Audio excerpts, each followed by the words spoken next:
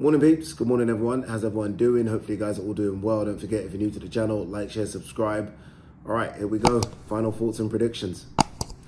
Boy, this isn't easy. It isn't. I've watched so many videos in the last few days where people are so adamant that one fighter wins. Like, oh, Beterbiev's gonna win because he's gonna do this, and Bivol's gonna win because he's gonna do that. And I'm like, how are you so confident? Like, how? I've been around both of these guys now for the best part of 2 months. I've interviewed them a bunch of times. I've seen them all fight week. And normally I use that to kind of help my thoughts and predictions. Like, okay, I've been around them. I can kind of read the body language. I can see where I'm going and I'm going to go that guy. Nope, this hasn't helped at all. It hasn't at all. You know, all the other undisputed fights we've had recently, I've been quite firm with who I thought was going to win. Like, Inoue fought with Inoue. Crawford, Spence, Crawford. Fury, Usyk. Like, I've been quite firm in them. Even the Fury, Usyk one, which was, I think, a 50-50 fight. I always like, you know what, I'm getting Usyk. This one, I have been Team Bivol. If you guys watch my YouTube channel back at home, you know I've got my framed Bivol top. And I've always been confident that if Bivol, I've been confident that Bivol is the only man that can beat Beterbiev. That's been my confidence. As this fight has got closer, that has waned somewhat. Just because you're around Beterbiev and he's probably the most no-nonsense fighter I've ever been around or ever seen in my life. Like, he doesn't get involved. He's just here for business. And his business is knocking people out and stopping them and winning and then disappearing and then coming back out again for another fight camp. He's saying stuff to himself as well. I don't know if you guys have seen him when he jumps on the scales, when he's doing the press conference, every time he's doing the media stuff, he's mumbling to himself. I don't know if it's a prayer, but even that just, again, adds to his demeanor. Like, this guy is no nonsense. Bivol a bit easier in terms of talking to, right? Bivol's a bit more open. I don't know if any of that means anything when they get in the ring and fight, right? I don't know if all that means anything, because ultimately skills pay the bills, and both of these guys are very, very skilled in very different ways. I haven't got a clue. Honestly, I haven't got a clue. And this is why I'm so shocked when people are so adamant, like, that a fighter wins this. Like, oh, he wins this because he's... I'm like, how? How are you so confident? You know, I did a video the other day for a YouTube channel, Pro Boxing Fans. And I said, look, you guys know I'm Team Bivol and I want Bivol to win. Just because, you know, with me wanting Bivol to win, by the way, it's just... when you're around certain fighters, you just kind of feed off their energy. And I first met Bivol at the Canelo fight week, and I just liked his character. I liked his character, and ever since, every time I've seen him, it's been love, right? I mean, his team has showed me love as well. So because of that, you kind of got to draw to them. So I've always wanted Bivol to win. And you know what? I'm going to go with Bivol. I'm going to go with Bivol to get the job done. I am. I'm going to go with the younger man to make the older man look a bit old come fight night. I was watching a few of Beterbiev's recent fights, and he hasn't fought a mover like Bivol. And some of you will say that Bivol's not fought a puncher like Beterbiev, and you are correct. But he hasn't fought a mover, and in order for him, I think, to deal with the mover, he's going to require a bit of movement as well. And as much as Beterbiev is a machine, this motherfucker had knee surgery in May. Now, in a sport where you are required to use your legs, I just don't know how, like, if you had knee surgery in May, when do you even start walking, let alone running and training? I mean, when do you start fight camp? Like, these are serious questions, by the way. So I just feel like it cannot be a 100%. Look, they're never all 100%, right? Sparring in age, just wear and tear, your hands.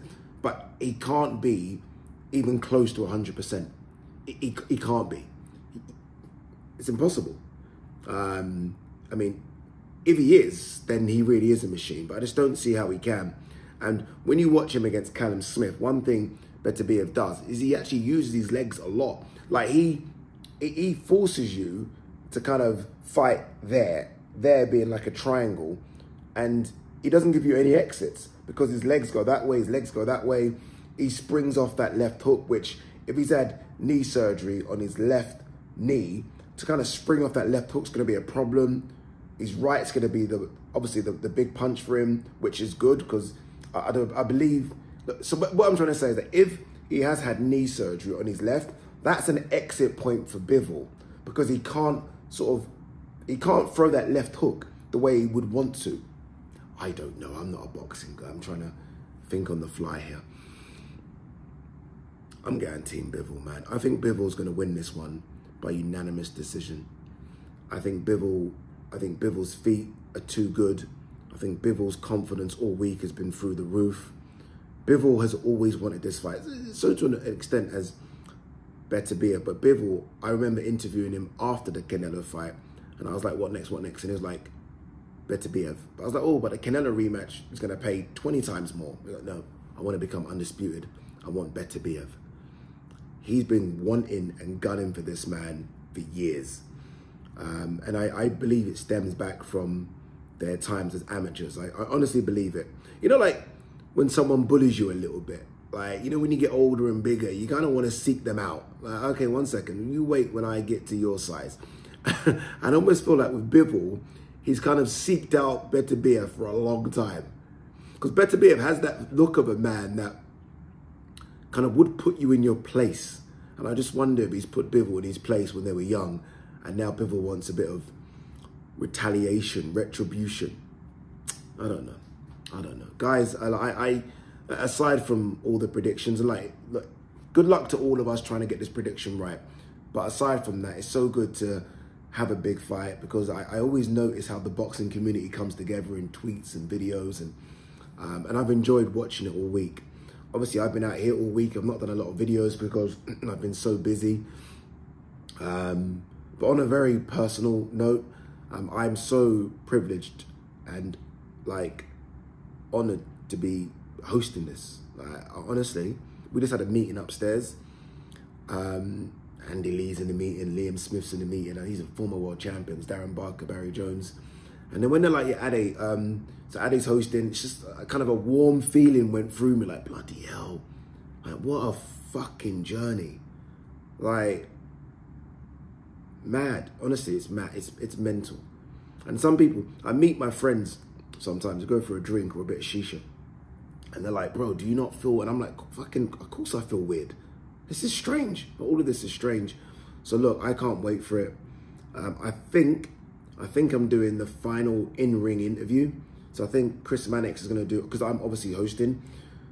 So I think Chris Mannix is going to do all the interviews up until the main event, and then I get in and do the final interview. And a selfish part of me does want Bivol to win because it would almost be like my crowning moment. One of my favorite fighters who I've got a fucking framed jersey wins and I interview him. Who knows? Who knows how this is going to play out? All right, let me quickly, I don't have my laptop with me. It's so weird not to have my laptop. Let me quickly run through the undercard and give you my thoughts on the undercard fights. Let's start with the Ben Whittaker, Liam Cameron one. I think Whittaker's going to light him up. I really do. I think Liam Cameron's tough, but I think Liam Cameron's style, that kind of come forward style, I think is going to play into Ben's hands. I think Ben might struggle with in years to come when a fighter is a counter puncher and stays off him, and then Ben's got to instigate everything. When a fighter's coming on to Ben Whittaker, I think that's when you start to see the angles and the brilliance and those kind of showboating punches. So I expect Ben Whittaker to win this one. It might go points, you know. It might go points. Liam's tough, and I'm still not sure about Ben's power. But if Ben does have power, I expect Ben to get rid of him late, very late, because Liam, I think, will show how tough he is. He's been through a lot in his life, and I do think that hardens you. So I expect Liam to kind of be in there for a long time. Sky Nicholson, Raven Chapman. Sky has made this pro game look very, very easy so far. I think this is when it starts to look a bit hard. I expect her to win because I think Sky is a brilliant boxer, but I think Raven is physically stronger and is going to put it on her. Sky's spoken about Raven's feet and Raven's spoken about Sky's feet. It's interesting in terms of their movement.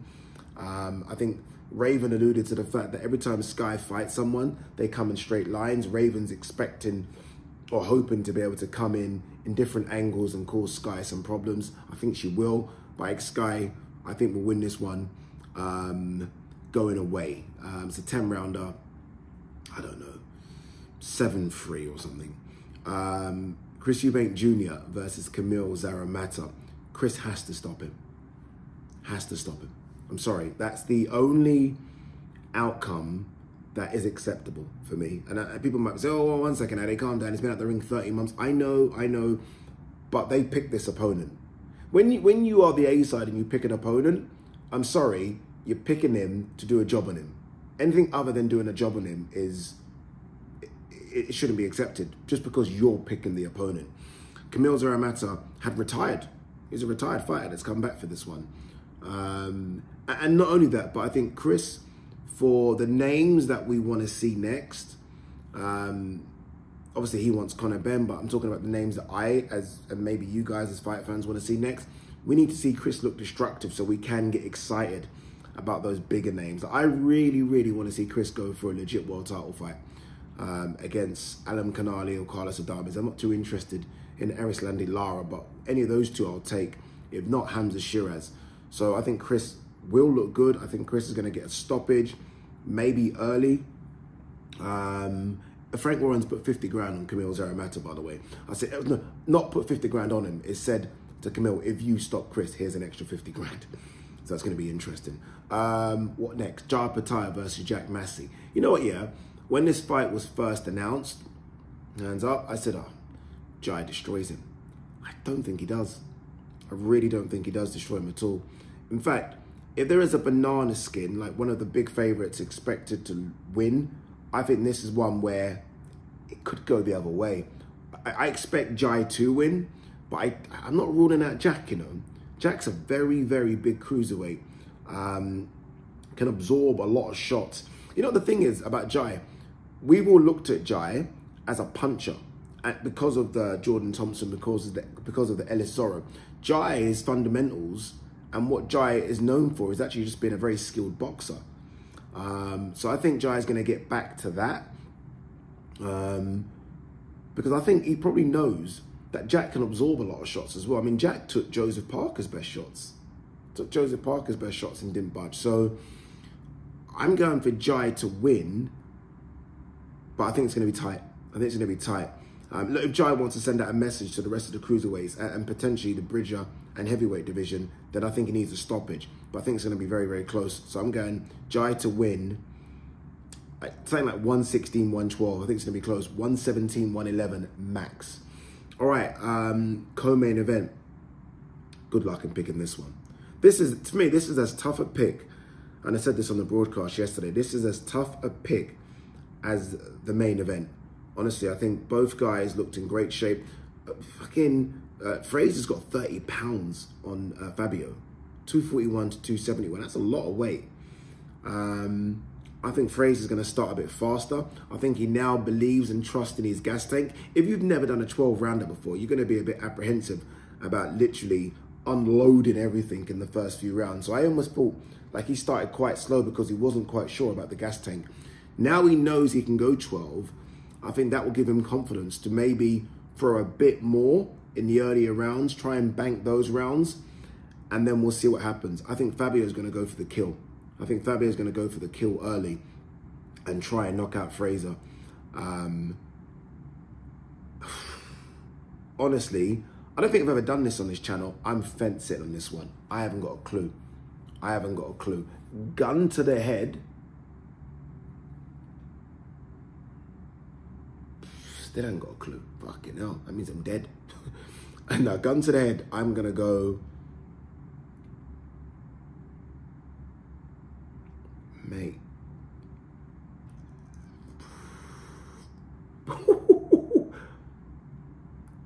I ain't got a clue. I honestly have no clue who wins this fight. Fabio. All right, guys, girls, we obviously do a wrap video tomorrow, but wish me luck.